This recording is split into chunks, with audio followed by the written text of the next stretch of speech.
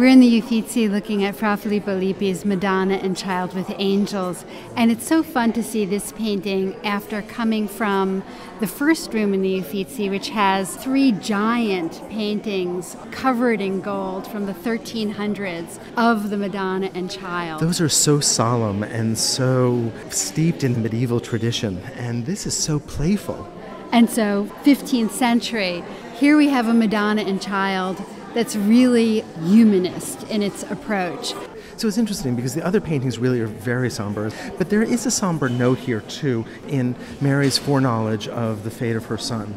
Nevertheless, the rest of the painting feels very playful, and even her youth and beauty really carry the day. Well, and gone are those Byzantine elongations of the face and the hands, and she looks like a real woman who you might see on the streets of Florence. A very beautiful woman, but a real woman nonetheless. And not only that, but the angels look like children that you might see playing on the streets of Florence. And it always has seemed to me as though Lippi, when he wanted a model for the angels, went out and found a couple of kids playing in the street and brought them into his studio and made them pose. Look at that angel, quote unquote, in the foreground who supports the Christ child and turns around and looks up at us with a really playful smile. It's almost mischievous, and Lippi is actually being incredibly mischievous himself. When we look at the other angel, it's only the lower half of his face peeking out below Christ's arms, and it's sort of ridiculous. I mean, you would never have an artist during the medieval period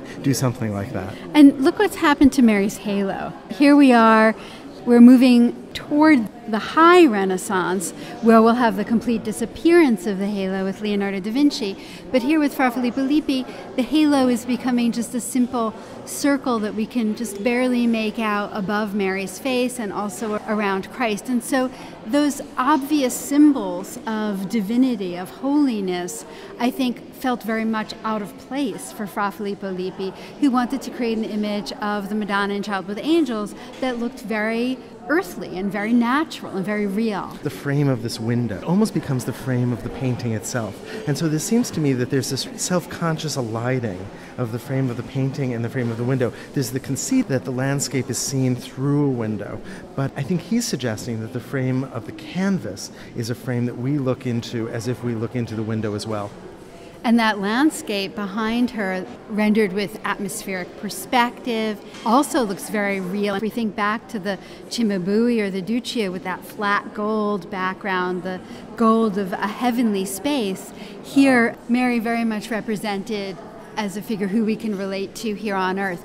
My favorite passage in the painting is actually the translucent fabric that she wears in her hair and the amazing lines and curves as that winds down around her neck and comes down in front of her, or even the curls that we see in Christ's hair. There's this love of beautiful curling shapes, and we know that Fra Filippo Lippi was the teacher of Botticelli. And so when I look at that, I can see that emphasis on the decorative. And on beautiful, sinuous line.